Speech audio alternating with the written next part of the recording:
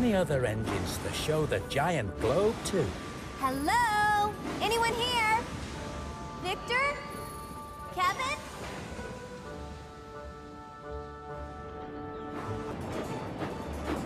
Then Emily saw Gordon up ahead. But by the time she reached the station, he'd gone again. Oh, no. Emily wanted... Load? Look at this! What do you think? It's great, isn't it? What's great, Emily? Can't you see a giant globe on my flatbed? No. There's nothing very exciting on your flatbed.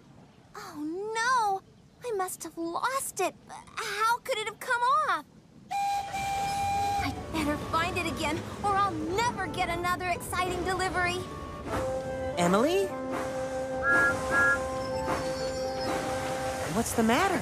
Oh, Caitlin is better than me at everything. Everything? She can't be better than you at everything. But she is, Thomas. She really, really is. Don't be silly, Emily. Be proud of yourself. Lift your shovel high and say, I'm a very special engine and there's no other like me! But I don't have a shovel. And Caitlin is better than me at everything.